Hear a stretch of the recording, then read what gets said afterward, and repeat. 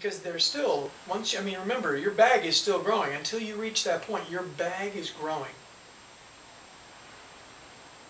At that point, you begin unloading. You begin letting go of your baggage. You let it go through the hole. You let it get pulled out. It's like a person's not going to get rid of their possessions in a boat that's sinking until, you see, until the boat's sinking. They're going to try to hold as much as they can. Oh, do I have to really get rid of that? Oh, I don't want to get rid of that. Oh, we're going to sink if you don't. Okay, I'll get rid of it. It's like, it's almost like you only let go of what you need to until you hit the point where you know that holding them, you see, is creating the suffering.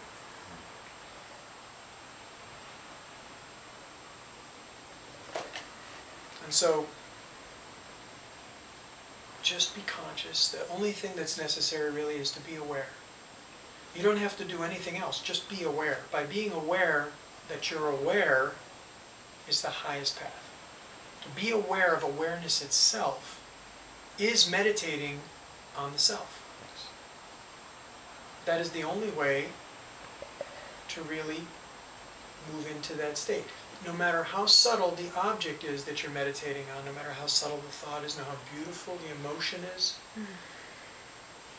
it's still a thing, it's still a form, and there's still duality, which keeps the mind alive. It keeps your bag alive. Because sometimes the ego will even try to take love and mutate it into some type of earthly romantic attachment, you see.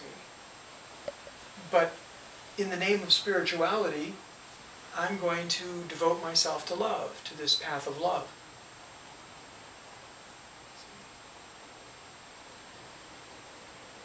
Love arises when the mind is still.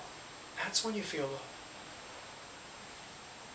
If you're in a situation where your mind is still, then love blossoms. Then everything, you see everything is love. Everything is love. Everything is beautiful. Everything is peaceful. So if you get behind the mind and stay there, then it's possible to know what that is. Otherwise, the type of love, the brand of love that we're talking about, in most cases, is really a form of attachment. How do you know it's an attachment? Consider yourself for a moment without that person. If they left, or if they wanted to be with someone else, how would you feel? Okay, you want to know if it's love? Ask yourself that question. When you have more freedom, or as much freedom, in the relationship as you did when you were single, then there's love. Freedom and love are synonymous. Without freedom, there is no love.